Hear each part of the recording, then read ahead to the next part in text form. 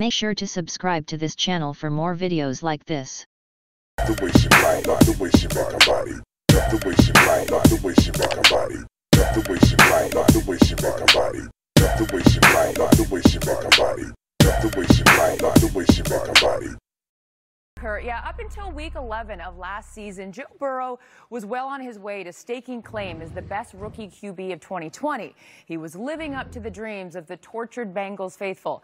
But then a nightmare, as the first-round pick was carted off the field with a brutal knee injury. Now, just 9 months since reconstructive surgery, Joe Cool is back under center and bringing hope to Cincinnati. Joe, who's your karaoke song? I don't think I've ever done karaoke before. This guy.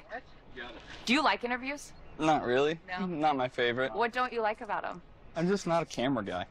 Gotta make sure the hair is right, gotta do all that stuff. There's not a hair out of place. It looks great, I'm telling you. Biggest nightmare for Bengals fans was an injury to rookie quarterback Joe Burrow, and he was... Let's go back, if we can, to that moment on the field when you got hurt. Take me through that. My knee hurt. That's really all I could think about at the time, on the field. I mean, there was quite a bit of damage. It kind of hit me when I got to the x-ray room that my season was going to be done. And so it got a little emotional, but then, after the game, tried to focus on the plays that I did play and where I could get better in that area. You were thinking about that. In the moment that you recognized your rookie season in the NFL is over, you're already thinking about the plays that you could have done better? Yeah, I mean, you don't want to sit and dwell on all the games you're going to miss. So you just try to focus on the reps that you had, try to get better somehow. You're a much better person than I am, man. I stub my toe and I think about that for the rest of the day, let alone what I did well during the day. So the Bengals lost you, but you lost football. How good does it feel to have it back? Feels great. A lot of work went into this.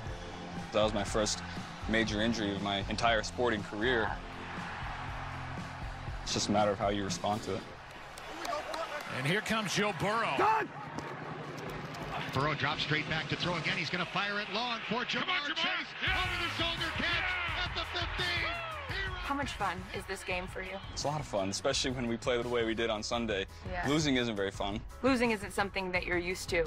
When they brought you in, you're going to be the savior of this. You're going to save this organization. Is that pressure that you like? And I think pressure is more of an outside word that people use. If you don't let the environment and if you don't let the situation get to you, there's no pressure. It's just a matter of how you prepare and how you perform. I love it. You've seen Top Gun. I don't think I have seen Top Gun.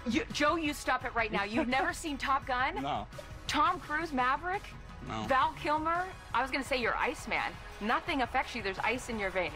Never seen Okay, it. you have homework. You need to come up with a karaoke song, and you have to watch Top Gun. You got a deal.